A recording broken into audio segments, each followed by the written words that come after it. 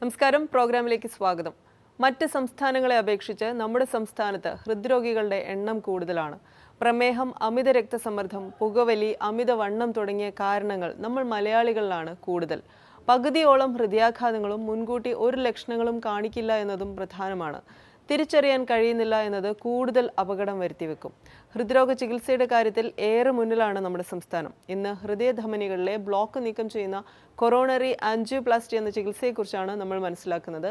Kochi Renai Medicity ആശുപത്രിയിലെ interventional കാർഡിയോളജിസ്റ്റായ doctor Ranjukumar ചേരുന്നു. Doctor, പ്രോഗ്രാമിലേക്ക് സ്വാഗതം. ഡോക്ടർ, ഹൃദയധമനികളിൽ ബ്ലോക്ക് കണ്ടെത്തി കഴിഞ്ഞ ശേഷമുള്ള ചികിത്സയാണ് ഇന്നത്തെ നമ്മുടെ വിഷയം. അത് രണ്ട് തരത്തിലുണ്ട്. ഒന്ന്, ഒരു ഹൃദയാഘാതത്തിന് ശേഷം ഈ ബ്ലോക്ക് കണ്ടെത്താം, അല്ലെങ്കിൽ അങ്ങനെ ഒരു എമർജൻസിക്ക് മുന്നേ തന്നെ നമുക്ക് ഒരു ബ്ലോക്കിന്റെ സാന്നിധ്യം കണ്ടെത്താൻ കഴിയുമായിരിക്കും. ഈ രണ്ട് അവസ്ഥകളും രണ്ട് തരത്തിലാണ്. അപ്പോൾ ഡോക്ടർ, ഈ ചികിത്സയെക്കുറിച്ച് ഒന്ന് വിശദമാക്കാമോ? ഈ രണ്ട് സാഹചര്യത്തിലും ഇതെങ്ങനെയാണ്? അതെ, ഹൃദ്രോഗത്തിൻ്റെ ഒരു ലക്ഷണമാണ് ഹാർട്ട് അറ്റാക്ക് എന്ന് പറയുന്നത്. ഈ ഹാർട്ട് അറ്റാക്ക് വരുന്നതാണ് എമർജൻസി ആയിട്ട് നമ്മൾ ബ്ലോക്ക് കണ്ടുപിടിക്കുന്നത്. ബേസിക്കലി ആൻജിയോഗ്രാം എന്നുള്ള ടെസ്റ്റുകളിലൂടെയാണ് നമ്മൾ ഈ ബ്ലോക്ക് കണ്ടുപിടിക്കുക. ആൻജിയോഗ്രാം ടെസ്റ്റിൽ ബ്ലോക്ക് കണ്ടെത്തി കഴിഞ്ഞാൽ അത് നീക്കം ചെയ്യുന്ന ട്രീറ്റ്മെൻറ്റാണ് കൊറോണറി ആൻജിയോപ്ലാസ്റ്റി എന്ന് പറയുന്നത്. അത് മഞ്ജുഷ പറഞ്ഞ പോലെ തന്നെ നമുക്ക് ഒരു പെട്ടെന്നൊരു എമർജൻസി വരുമ്പം നമ്മൾ ബ്ലോക്ക് കണ്ടുപിടിച്ച് ആൻജിയോപ്ലാസ്റ്റി ചെയ്യുന്നുണ്ട്. അല്ലാതെ എലക്റ്റീവായിട്ട് നമ്മളുടെ രോഗലക്ഷണങ്ങൾ ഒരു ഹൃദ്രോഗ വിദഗ്ധ ചികിത്സകളിലൂടെ കണ്ടുപിടിച്ചിട്ട് പിന്നീട് എലക്റ്റീവായിട്ട് നമ്മൾ ആൻജിയോപ്ലാസ്റ്റി ചെയ്യാറുണ്ട്. ഇങ്ങനെയാണ് രണ്ട് പ്രധാനമായിട്ടും ആൻജിയോപ്ലാസ്റ്റി നമ്മൾ ചെയ്യുന്നത്. ഇതിൽ ഹാർട്ട് അറ്റാക്ക് വന്നിട്ട് ചെയ്യുന്ന ആൻജിയോപ്ലാസ്റ്റി, അതിനെ പ്രൈമറി ആൻജിയോപ്ലാസ്റ്റി എന്നാണ് പറയുന്നത്. അതായത് അവിടെ നമുക്ക് സമയമില്ല. അതായത് ഒരു ചെസ്റ്റ് പെയിനായിട്ടൊരു രോഗി വന്നു, അത് ഹാർട്ട് അറ്റാക്ക് ആണെന്ന് കണ്ടുപിടിക്കാനുള്ള മാർഗ്ഗങ്ങൾ ECG, എക്കോ കാർഡിയോഗ്രാം, ട്രോപ്പണിൻ എന്നുള്ള കാർഡിയക് എൻസൈം, ഇതൊക്കെ ഈ ടെസ്റ്റുകളിലൂടെയാണ് നമ്മൾ ഹാർട്ട് അറ്റാക്ക് ആണെന്ന് മനസ്സിലാക്കുന്നത്. ഹാർട്ട് അറ്റാക്ക് ആണെന്ന് മനസ്സിലാക്കി കഴിഞ്ഞാൽ പിന്നീട് ഉടനെ തന്നെ സമയം കളയാതെ തന്നെ പേഷ്യൻറ്റിനെ എത്രയും പെട്ടെന്ന് ആ ബ്ലോക്ക് ഓപ്പൺ ചെയ്ത് കൊടുക്കുക എന്നുള്ളതാണ് നമ്മളുടെ ട്രീറ്റ്മെൻറ്റ് മെത്തേഡ്. അതിന് നമ്മൾ ചെയ്യുന്ന ട്രീറ്റ്മെൻറ്റാണ് പ്രൈമറി ആൻജിയോപ്ലാസ്റ്റി എന്ന് പറയുന്നത്. ഈ പ്രൈമറി ആൻജിയോപ്ലാസ്റ്റിയിൽ പേഷ്യൻറ്റിനെ കൊറോണറി ആൻജിയോഗ്രാം എന്നൊരു ടെസ്റ്റിന് വിധേയമാക്കുകയും ആ ടെസ്റ്റിലൂടെ ഏത് ആർട്ടറിയാണ് ബ്ലോക്ക് ആയിരിക്കുന്നതെന്ന് മനസ്സിലാക്കിയിട്ട് ആ ബ്ലോക്ക് ഓപ്പൺ ചെയ്ത് ഉടനെ തന്നെ രക്തോട്ടം പുനഃസ്ഥാപിക്കുകയും ചെയ്യേണ്ടത് അത്യാവശ്യമാണ്. ഇങ്ങനെ ചെയ്യുന്നതുകൊണ്ട് രോഗിക്ക് അസുഖത്തിൽ നിന്ന് രക്ഷപ്പെടാനും അതേപോലെ തന്നെ നമുക്ക് മുന്നോട്ടുള്ള, അതായത് ഹാർട്ടിൻ്റെ മസിൽസ്, പേശികൾക്കുണ്ടാകുന്ന ബലക്ഷയം കുറയ്ക്കാനും സാധിക്കും. നമുക്ക് പത്തനംതിട്ടയിൽ നിന്ന് സാംജി എന്ന പ്രേക്ഷകൻ ചേരുന്നു. ഹലോ ഹലോ ഹലോ ഡോക്ടറോട് ചോദിച്ചോളൂ. Hello doctor. പറഞ്ഞോളൂ സാറേ, ഞാനിപ്പോ 2 ആഴ്ചയായി എനിക്ക് 3 ബ്ലോക്ക് ഉണ്ടായിരുന്നു. പരിമലയാണ് ചെയ്തത്. ഒരു ബ്ലോക്ക് ആൻജിയോപ്ലാസ്റ്റി ചെയ്തു. അപ്പം എനിക്ക് മുടിവെട്ടാണ് സാറേ ജോലി. 2 ആഴ്ച കഴിഞ്ഞിട്ട് ഞാൻ വെട്ടാൻ വേണ്ടി പോയി. ഞാൻ കുറച്ച് ജോലി ചെയ്ത് കഴിഞ്ഞപ്പോ എന്റെ വയറ്റിലും എന്റെ പേശിക്കൊക്കെ നല്ല പെയിൻ ഉണ്ട്. അത് ഡോക്ടർ പറഞ്ഞു ഒരാഴ്ച കഴിഞ്ഞിട്ട് ചെറുതായിട്ട് പണിക്ക് പോകാൻ എന്നോട് പറഞ്ഞായിരുന്നു. വയറ്റിലൊക്കെ വല്ലാത്ത നീർക്കെട്ട് പോലൊക്കെ എനിക്ക് തോന്നുന്നു. നെഞ്ചുവേദന വന്നപ്പോഴാണോ ബ്ലോക്ക് കണ്ടുപിടിച്ചതും ആൻജിയോപ്ലാസ്റ്റി ചെയ്തതും? അതെ അതെ. ഓക്കെ. സാധാരണഗതിയിൽ ഒരു നെഞ്ചുവേദന വന്ന് ഒരു ഹാർട്ടിന് ഒരു അറ്റാക്ക് വന്നിട്ടാണ് നമ്മൾ ആൻജിയോപ്ലാസ്റ്റി ചെയ്തതെങ്കിൽ നമ്മൾ 1 മാസം വരെ റെസ്റ്റ് എടുക്കണം. അതെ, ഒരു മാസം കഴിഞ്ഞിട്ട് നമ്മൾ ശരീരം അനങ്ങിയുള്ള ജോലികൾ ചെയ്താൽ മതി.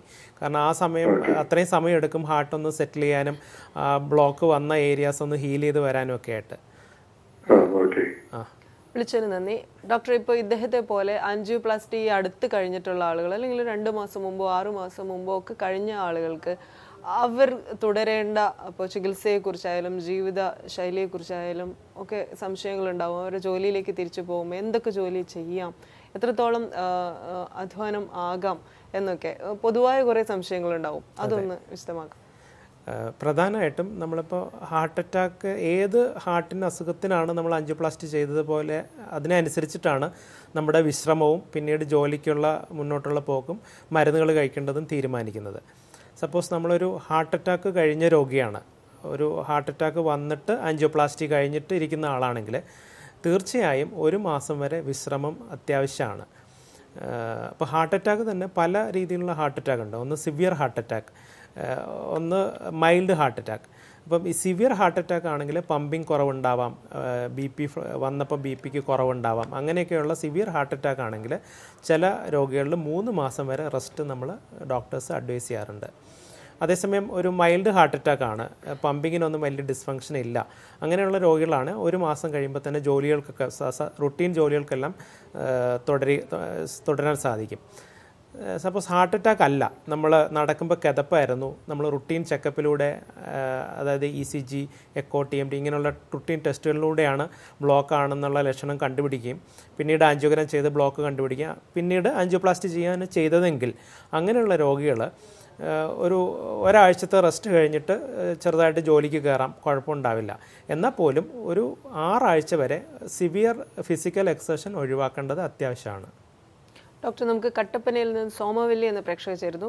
ഹലോ ഹലോ ഹലോ, ഡോക്ടറോട് ചോദിച്ചോളൂ. ഡോക്ടറെ, എന്റെ ഭർത്താവിന് വേണ്ടിയാണ്. പറയൂ. ഭർത്താവിന് 55 വയസ്സുണ്ട്. ഇപ്പം ഭയങ്കരമായിട്ടുള്ള ശ്വാസമുട്ടലായിരുന്നു. ഓക്കെ. കഴിഞ്ഞ വർഷം ശ്വാസമുട്ടലായിട്ട് കോട്ടയം മെഡിക്കൽ കോളേജിൽ പോയി. മെഡിക്കൽ കോളേജിൽ ചെന്ന് കഴിഞ്ഞപ്പോഴത്തേനും ECG എടുത്തു, എക്കോ എടുത്തു. അന്നേരം ക്ഷതമേറ്റതാണെന്നാണ് പറഞ്ഞത്. ഓക്കെ. മരുന്ന് കഴിക്കുന്നുണ്ടായിരുന്നു, കുറവുണ്ട്. പക്ഷെ ഇപ്പൊ ഒരു 2-3 ആഴ്ചയായിട്ട് ഭയങ്കര ചുമയാ. പിന്നെ ഇടയ്ക്ക് നമ്മള് ക്രിയാറ്റിൻ ഒന്ന് നോക്കിയപ്പോഴത്തേനും 1.9 ആയിരുന്നു കാണിച്ചത്. അതിനും മരുന്ന് കഴിക്കുന്നുണ്ട് ഡോക്ടർ. അപ്പൊ ഇപ്പൊ കൂടുതലായിട്ട് ചുമയാണ്, വർക്ക്ഷോപ്പ് പണിയാണ് നമുക്ക്. എങ്ങനെയാണെന്ന് അറിയാൻ വേണ്ടിയായിരുന്നു. കിടക്കുമ്പം ചുമ കുത്തുന്നുണ്ടോ? കിടക്കുമ്പോ ചുമ കുത്തി എണ്ണിച്ചിരിക്കേണ്ടി വരുന്നുണ്ടോ? കുത്തി കിടക്കുമ്പോ ചുമക്കുന്നുണ്ട്. രാവിലെ എഴുന്നേറ്റ് കഴിഞ്ഞാൽ കുളി കഴിഞ്ഞാലും ഭയങ്കര ചുമയാ. കുറച്ച് നടക്കുമ്പോഴൊക്കെ ചുമ കൂടുകയും ശ്വാസം മുട്ടൽ കൂടുകയും വരുന്നുണ്ടോ? ശ്വാസം മുട്ടൽ അത്ര തന്നെ ഇല്ല, ചുമക്കുന്നുണ്ട് കുറച്ച് നടക്കുമ്പോഴത്തേനും. ആണല്ലേ. ഈ താങ്കൾ പറഞ്ഞതെന്ന് ഈ ഹാർട്ടിൻ്റെ മസിൽസിന് ക്ഷതം സംഭവിച്ചു എന്നാണ് പറഞ്ഞത്. ഈ ഹാർട്ടിൻ്റെ പേശികൾക്ക് ക്ഷതം സംഭവിച്ച ആൾക്കാരിൽ ചുമ ഒരു ഹാർട്ട് ഫെയിലിയറിൻ്റെ ലക്ഷണമാണ്. അതായത് ഹാർട്ടിൻ്റെ മസിൽസിൻ്റെ പേശികൾക്ക് ബലക്ഷയം കാരണം അത് ലങ്സിനകത്തേക്ക് കുറച്ച് ഫ്ലൂയിഡ് ഇറങ്ങുകയും അത് കാരണം കുത്തിയുള്ള ചുമ ഉണ്ടാവുകയും അങ്ങനെയുള്ള രോഗികൾക്ക് കിടക്കുമ്പോൾ ശ്വാസം മുട്ടൽ വരികയൊക്കെ ചെയ്യും. നടക്കുമ്പോൾ കിതപ്പുണ്ടാവും, ചുമ കുത്തും. അപ്പോൾ നിങ്ങൾ പ്രധാനമായിട്ടും ഡോക്ടറെ ഒന്ന് കൺസൾട്ട് ചെയ്തിട്ട് നിങ്ങളുടെ മെഡിക്കേഷൻസ്, ഹാർട്ട് ഫെയിലിയറിൻ്റെ മെഡിക്കേഷൻസ് അഡ്ജസ്റ്റ് ചെയ്യേണ്ടി വരും. ചില മെഡിസിൻസ് കൂട്ടുകയോ അല്ലെങ്കിൽ അതിനുള്ള മെഡിക്കേഷൻസ് എടുക്കേണ്ടി വരും. സാധാരണഗതിയിൽ ലാസിക്സ് എന്ന് പറയുന്ന ഒരു ഗുളിക ഇങ്ങനെയുള്ള രോഗികളിൽ കൊടുക്കാറുണ്ട്. അതാണ് ഹാർട്ട് ഫെയിലിയർ സമയത്ത് ആ ഫെയിലിയർ ഒന്ന് കരകയറാനായിട്ട് നമ്മൾ ഡോസ് കൂട്ടിയെടുത്തിട്ട് പിന്നീട് അത് കുറയ്ക്കുക ചെയ്യാറ്.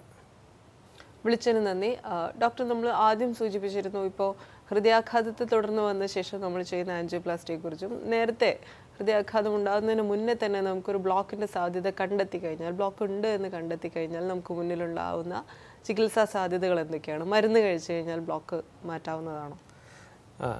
അത് ആ ഒരു ക്വസ്റ്റ്യൻ, ഈ മരുന്ന് കഴിച്ചാൽ ബ്ലോക്ക് മാറ്റാം എന്ന് പറഞ്ഞിട്ട് ഒരുപാട് ലൈക്ക് നമുക്ക് വാട്സാപ്പിലാണെങ്കിലും സോഷ്യൽ മീഡിയാസിലൊക്കെ ആണെങ്കിലും ഒരുപാട് മെസ്സേജസ് കാണാം.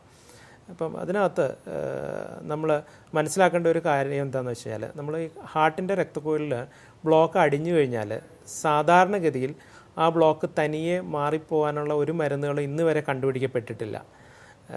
പിന്നെ നമുക്ക് ചെയ്യാൻ പറ്റുന്നത് എന്താണെന്ന് വെച്ച് കഴിഞ്ഞാൽ ആ ബ്ലോക്കുകളെ ആ രീതിയിൽ തന്നെ സ്റ്റെബിലൈസ് ചെയ്യുക എന്നുള്ളതാണ് മരുന്നുകൾ കൊണ്ട് ചെയ്യാൻ പറ്റുന്ന ഒരു കാര്യം. അതായത് നമ്മൾ ഉപയോഗിക്കുന്ന മരുന്നുകൾ ആസ്പിരിൻ, ക്ലോപ്പിഡോഗ്രൽ അല്ലെങ്കിൽ അട്രോസ്റ്റാറ്റിൻ അങ്ങനെ ഉള്ള മെഡിസിൻസുകൾ ഈ ബ്ലോക്കിൽ ഫർദർ ക്ലോട്ടുകൾ വരാതിരിക്കാനും ആ ബ്ലോക്കിനെ ഒന്ന് സ്റ്റെബിലൈസ് ചെയ്യാനും നമുക്ക് ഈ മരുന്നുകളിലൂടെ സഹായിക്കും. എന്നാൽ ഇടപെടുകയാണ്. നമുക്ക് കോട്ടയത്ത് നിന്ന് ജേക്കബ് എന്ന പ്രേക്ഷകൻ കൂടി ചേരുന്നു. Hello sir. ഹലോ ജേക്കബ്, കേൾക്കാമോ? ഡോക്ടറോട് ചോദിച്ചോളൂ. ഡോക്ടർ, എനിക്ക് എന്റെ പേര് ജേക്കബ് എന്നാണ്, 75 വയസ്സ്. എനിക്ക് ഒരു 3 ബ്ലോക്ക് ഉണ്ടായിരുന്നു. അതിലെ ഒരു ബ്ലോക്ക് അതിന്റെ വലതുവശത്തെ ബ്ലോക്ക് ഫുൾ ബ്ലോക്ക് ആയിരുന്നു മിക്കവാറും. അതുകൊണ്ടത് 1 വർഷം മുമ്പ് ആൻജിയോപ്ലാസ്റ്റി ചെയ്തു. കഴിഞ്ഞ് 2 ബ്ലോക്ക് ഉണ്ടായിരുന്നു. അത്രയ്ക്കും ഗ്രോത്ത് ഇല്ലായിരുന്നു. പക്ഷെ ഡോക്ടർ പറഞ്ഞു മരുന്ന് കഴിക്കാൻ പോവുകയില്ല, അതുകൊണ്ട് അതുകൊണ്ട് ചെയ്യണമെന്ന് പറഞ്ഞു. അതും ചെയ്തു. അതിപ്പം ചെയ്തിട്ടിപ്പം 3 മാസമായി. ഇപ്പൊ എനിക്ക് പ്രത്യേകിച്ച് കംപ്ലൈന്റ് ഒന്നുമില്ല. ഞാൻ കഴിക്കുന്ന മരുന്ന് അറ്റോവാസ്റ്റാറ്റിൻ ടാബ്ലറ്റ് 40 mg കഴിക്കാമെന്ന് ഡോക്ടർ പറഞ്ഞിരുന്നത്. അപ്പൊ അത് 40 mg കഴിച്ചപ്പോഴും എന്റെ ഈ കൊളസ്ട്രോള് ഏകദേശം 110 വരെയൊക്കെ വരുന്നുണ്ട്. അതുകൊണ്ട് എന്തെങ്കിലും കുഴപ്പമുണ്ടോ? പിന്നെ ഒന്ന് ആക്സറിന് ടിക്കാഗ്ലോട്ട് ടാബ്ലറ്റ് 3 മാസം മുമ്പത്തെ 2ാമത്തെ ബ്ലോക്ക് എടുത്ത് കഴിഞ്ഞപ്പോൾ മുതൽ കഴിക്കുന്നുണ്ട്. അത് ഇച്ചിരി കോസ്റ്റ്ലി ആണത്. അത് 3 മാസമെങ്കിലും കഴിക്കണമെന്ന് പറഞ്ഞു. ഇപ്പൊ ഞാൻ 3 മാസം കഴിക്കും. നാളെ ചെക്കപ്പിന് പോകുന്നുണ്ട്.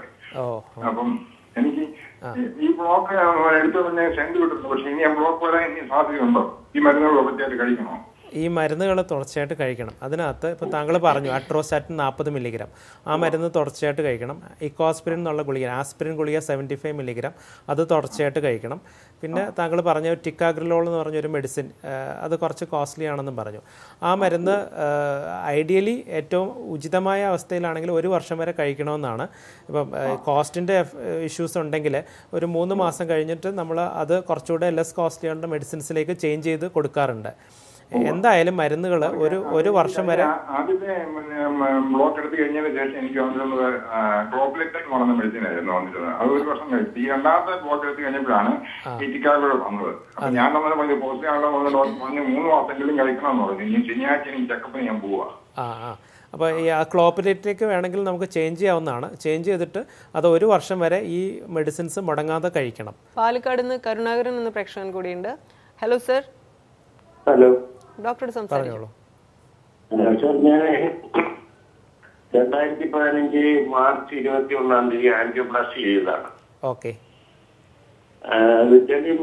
നെഞ്ചുവേദന ഉണ്ടായതല്ല, ഒരു അമിതമായ വേർപ്പ് വന്നപ്പോ അങ്ങനെ കൊണ്ടേ കാണിച്ചപ്പോ ആൻജിയോപ്ലാസ്റ്റി ചെയ്യേണ്ടി വന്നു. ഓക്കെ ഓക്കെ, പറഞ്ഞോളൂ. അത് കഴിഞ്ഞിട്ട് മരുന്ന് കഴിച്ചുകൊണ്ടിരിക്കുകയാണ്. ഓക്കെ. ഇപ്പൊ എന്താ പറഞ്ഞാല് നടക്കുമ്പോ കിടപ്പ് കൂടാണ്. ഓഹോ, ഓക്കെ. കുറച്ച് നേരത്തെ എത്രയൊക്കെ ഉണ്ടായിട്ടില്ല. ഇപ്പൊ എത്ര നാളായി? കിടക്കുകയാണ്. എത്ര നാളായി? ഇതിപ്പോ ഒരു ഏകദേശം ഒരു 2 മാസത്തോളായിട്ട് ഇങ്ങനെ ഇത് കൂടുതലുണ്ട്. എന്നാലും ഡോക്ടറെ കാണിക്കുന്നുണ്ട്. എങ്കിലും ഇത് ഇപ്പൊ ഈ കിടപ്പ് കൂടുക, അതേമാതിരി രാത്രി ഉറങ്ങിയാൽ ഉണർന്നു വരുമ്പോ ഈ കഫം തൊണ്ടയിൽ ഡ്രൈ ആകുക. Okay okay. എന്നിട്ട് ഈ വെയിറ്റ് കൂടുക, തടി കൂടുക, ഇതാണ്. പിന്നെ ശരീരമൊക്കെ മിക്കവാറും വേദന മിക്ക സമയങ്ങളിൽ ഇങ്ങനെ കാണുന്നുണ്ട്. അപ്പൊ ഇത് എന്തുകൊണ്ടാണ്? ഈ താങ്കൾ പറഞ്ഞതിൽ ഈ ഒന്ന് തടി കൂടിയുന്നത് കിതപ്പ് കൂടുന്നതായിട്ട് ബന്ധമുണ്ട്. 2 നമുക്ക് കഴിഞ്ഞ 2 മാസമായിട്ട് കിതപ്പ് കൂടിയിട്ടുണ്ടെങ്കിൽ ഹാർട്ടിൻ്റെ ഫംഗ്ഷൻ ഒന്ന് ചെക്ക് ചെയ്ത് നോക്കണം. അതായത് എക്കോ കാർഡിയോഗ്രാം എന്നുള്ള ടെസ്റ്റിലൂടെ ഹാർട്ട് ഫംഗ്ഷന്, അതേപോലെ ECG, അതിനകത്തൊക്കെ എന്തെങ്കിലും വേരിയേഷൻസ് പുതുതായിട്ട് വന്നിട്ടുണ്ടോ എന്ന് നമ്മൾ ചെക്ക് ചെയ്ത് നോക്കണം. ഇപ്പം അന്ന് ആൻജിയോപ്ലാസ്റ്റി ചെയ്തെങ്കിലും പിന്നീട് ബ്ലോക്കുകൾ വന്നുകൂടായികയില്ല. അപ്പോൾ പുതുതായിട്ട് നമുക്ക് കൂടുതൽ ബുദ്ധിമുട്ടുകൾ വരുന്നുണ്ടെങ്കിൽ നമ്മൾ ഒന്ന് ചെക്കപ്പ് എടുത്തിട്ട് മെഡിസിൻസുകൾ ഒന്ന് അഡ്ജസ്റ്റ് ചെയ്യുകയോ, അല്ല മെഡിസിൻസുകൾ അഡ്ജസ്റ്റ് ചെയ്തിട്ടും പ്രശ്നങ്ങൾ കൂടുതലായി വരികയാണെന്നുണ്ടെങ്കിൽ കൂടുതൽ ഡീറ്റെയിൽഡ് ഇവാലുവേഷൻ വേണ്ടി വരാം. വിളിച്ചതിന് നന്ദി ഡോക്ടർ. നമുക്ക് ഒരു ഇടവേളയ്ക്ക് സമയമായി. ഇടവേളയ്ക്ക് ശേഷം വളരെ വേഗം തിരിച്ചെത്താം.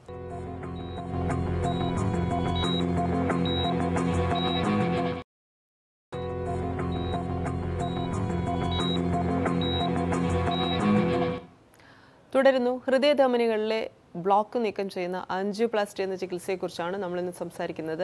നമുക്കൊപ്പം കൊച്ചി റെനൈ മെഡിസിറ്റിയിലെ ഇൻ്റർവെൻഷണൽ കാർഡിയോളജിസ്റ്റായ ഡോക്ടർ രഞ്ജുകുമാർ ഉണ്ട്. ഡോക്ടർ, നമുക്ക് ഹൃദയധമനികളിൽ ബ്ലോക്ക് ഉണ്ടെങ്കിൽ നമുക്ക് ശരീരത്തിൽ അനുഭവപ്പെടാവുന്ന ലക്ഷണങ്ങൾ എന്തെങ്കിലും ഉണ്ടെങ്കിൽ അതൊന്ന് വിശദമാക്കാം. ഹൃദയധമനികളിൽ ബ്ലോക്ക് വരികയാണെങ്കിൽ സാധാരണഗതിയിൽ ഒരു ബ്ലോക്ക് ഒരു 70% മുകളിൽ വരുന്നവരെയും ചിലപ്പോൾ ലക്ഷണങ്ങൾ ഉണ്ടാവണമെന്നില്ല. അതുകൊണ്ടാണ് പലപ്പോഴും ഇത് അൺഐഡൻറ്റിഫൈഡ് ആയിട്ട് പോകുന്നത്. അപ്പം എന്തൊക്കെയാണ് ലക്ഷണങ്ങളെന്ന് ചോദിച്ചു കഴിഞ്ഞാൽ, ഒന്ന് നടക്കുമ്പോഴുണ്ടാകുന്ന കിതപ്പ്, നെഞ്ചത്തൊരു ഭാരം കെട്ടുന്ന പോലെ തോന്നും. ചെസ്റ്റ് പെയിൻ അല്ല, പലപ്പോഴും ഇതൊരു ഭാരം പോലെയാണ്, എന്തോ ഒന്ന് അമർത്തുന്ന പോലെ. അതോടൊപ്പം തന്നെ നമുക്കൊരു കിതപ്പ് അനുഭവപ്പെടുക. അതാണ് നമ്മൾ ഹൃദ്രോഗത്തിൻ്റെ ഒരു ലക്ഷണമായിട്ട് കാണുന്നത്. പിന്നെ മറ്റൊരു ലക്ഷണം എന്ന് വെച്ചാൽ പെട്ടെന്നുണ്ടാകുന്ന നെഞ്ചുവേദന. അത് അക്യൂട്ട് സിറ്റുവേഷൻ എന്ന് പറയും. അതെന്ന് വെച്ച് കഴിഞ്ഞാൽ ചിലപ്പോൾ ഒരു 50-60% ഉള്ള ബ്ലോക്കുകളായിരിക്കും. അത് പെട്ടെന്ന് അതിനകത്തൊരു വിള്ളൽ വീഴുകയും അത് സഡൻലി 90 to 100% പ്രോഗ്രസ് ചെയ്യുന്ന സമയങ്ങളിലാണ് പെട്ടെന്നുണ്ടാകുന്ന നെഞ്ചുവേദന വരുന്നത്.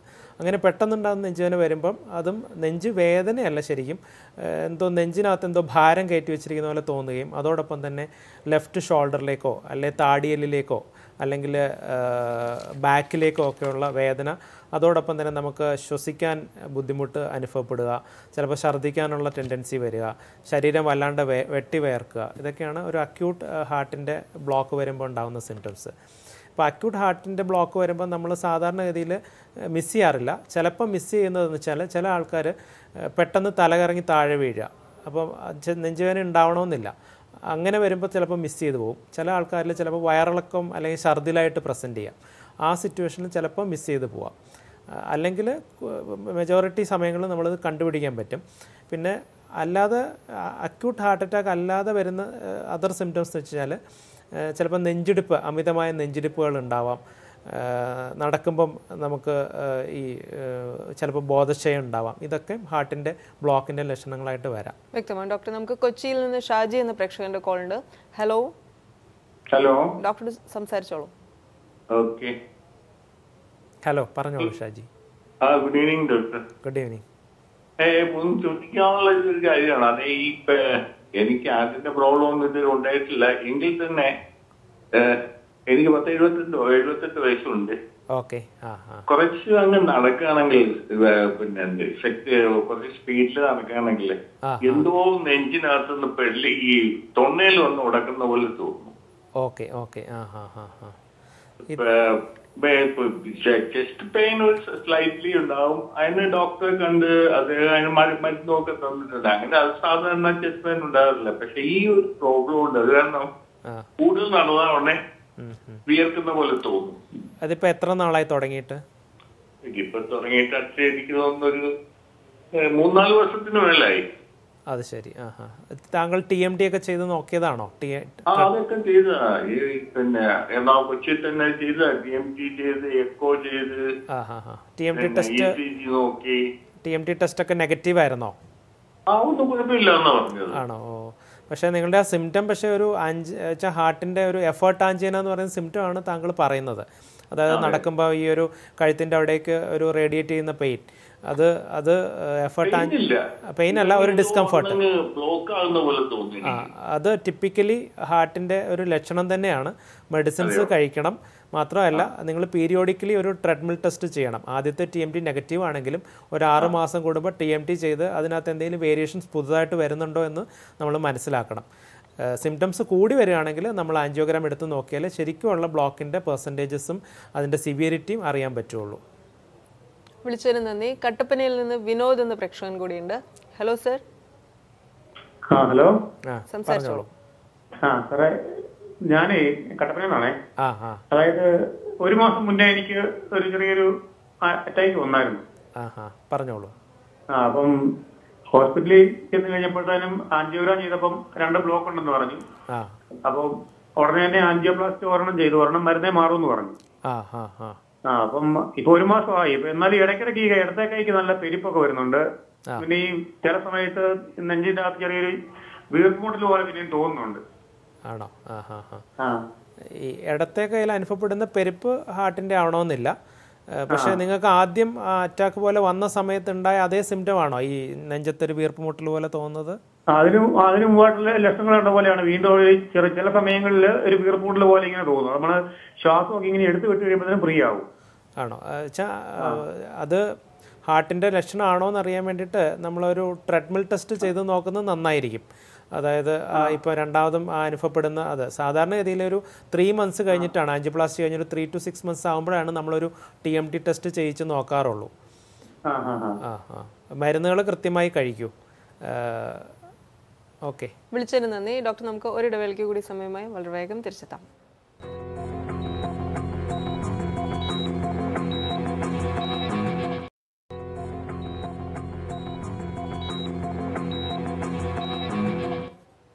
ആൻജിയോപ്ലാസ്റ്റിയെക്കുറിച്ചാണ് നമ്മൾ സംസാരിക്കുന്നത്. Kochi Renai മെഡിസിറ്റിയിലെ interventional കാർഡിയോളജിസ്റ്റായ doctor രഞ്ജുകുമാറാണ് നമുക്കൊപ്പമുള്ളത്. Doctor, ആൻജിയോപ്ലാസ്റ്റിക്ക് ശേഷം അറിഞ്ഞിരിക്കേണ്ട കാര്യങ്ങൾ, എത്ര നാൾ മരുന്ന് കഴിക്കണം എന്ന കാര്യത്തിലൊക്കെ സംശയങ്ങളുണ്ട്. 6 മാസം കഴിച്ചാൽ മതിയോ, 1 വർഷമായി ഇനി മരുന്ന് തുടരേണ്ടതില്ല എന്നൊക്കെ സംശയിക്കുന്ന ആളുകളുണ്ട്. ഈ ആസ്പിരിനൊക്കെ നമ്മൾ നിത്യേന കഴിക്കണമെന്ന് പറയുന്നു. ഈ മരുന്നുകൾ നമ്മളെ ഏതർത്ഥത്തിലാണ് സഹായിക്കുക എന്നൊക്കെ ഒന്നറിയണം. ആൻജിയോപ്ലാസ്റ്റി കഴിഞ്ഞാൽ നമ്മൾ 1 വർഷം വരെ ഹാർട്ടിൻ്റെ മെഡിസിൻസ് മുടങ്ങാണ്ട് കഴിക്കണം. അതിൽ ആസ്പിരിൻ, ക്ലോപ്ഡോഗ്രൽ, അട്രോവാസ്റ്റാറ്റിൻ, ഇപ്പം ക്ലോപ്ഡോഗ്രലിന് പകരം ചില ആൾക്കാർ ടിക്കാഗ്രലോൾ എന്നുള്ള മെഡിസിനാണ് കഴിക്കുന്നത്. ഈ 3 മെഡിസിനും 1 വർഷം വരെ മുടങ്ങാൻ പാടില്ല. അപ്പം 1 വർഷം കഴിഞ്ഞാൽ ഇതിൽ നമുക്ക് ഒരു മെഡിസിൻ വേണമെങ്കിൽ കുറയ്ക്കാൻ പറ്റും. അതായത് ക്ലോപ്ഡോഗ്രൽ എന്നുള്ള മെഡിസിൻ സ്റ്റോപ്പ് ചെയ്യുക, അല്ലെങ്കിൽ ടിക്കാഗ്രലോൾ എന്നുള്ള മെഡിസിൻ കുറയ്ക്കുക. ആസ്പിരിൻ ആൻഡ് അട്രോവാസ്റ്റാറ്റിൻ എന്നുള്ള മെഡിസിൻ ലൈഫ് ലോങ് ആയിട്ട് കഴിക്കണം. ഇതെന്തിനാണ് കഴിക്കുന്നതെന്ന് വെച്ചാൽ വീണ്ടും ഈ ആർട്ടറികളിൽ ബ്ലോക്കിൻ്റെ പ്രോബ്ലം വരാതിരിക്കാനും അല്ലെങ്കിൽ ക്ലോട്ടിൻ്റെ ഇഷ്യൂസ് ഉണ്ടാവാതിരിക്കാനും വേണ്ടിയിട്ടാണ് ഈ മെഡിസിൻസ് ലൈഫ് ലോങ് കഴിക്കാൻ പറയുന്നത്. ആദ്യത്തെ 1 വർഷമാണ് റിക്കറൻസ് ഓഫ് കാർഡിയക് ഇവൻറ്റ്സ് വരാനുള്ള സാധ്യത. അതുകൊണ്ട് ഈ ഒരു വർഷത്തേക്ക് ഈ മെഡിസിൻസ് ഒരു രീതിയിൽ മുടങ്ങാൻ പാടില്ല. ചില സിറ്റുവേഷൻസിൽ സപ്പോസ് നമ്മളൊരു സർജറിക്കൊക്കെ പോവുകയാണ് എന്നുണ്ടെങ്കിൽ ചിലപ്പോൾ ടെമ്പററി ആയിട്ട് അതൊരു 3 മുതൽ 5 ദിവസം വരെ നിർത്തിവെക്കാറുണ്ട്. എന്നാൽ പോലും നമ്മൾ ഡോക്ടറിൻ്റെ നിർദ്ദേശപ്രകാരം ഇത് തുടർച്ചയായിട്ട് കഴിക്കുന്നതാണ് എപ്പോഴും ഉചിതം. വളരെയധികം നന്ദി ഡോക്ടർ. വളരെ വിശദമായി ഞങ്ങളോട് സംസാരിച്ചു. പ്രോഗ്രാം അവസാനിക്കുന്നു. മറ്റൊരു വിഷയവുമായി വീണ്ടും കാണാം. നമസ്കാരം.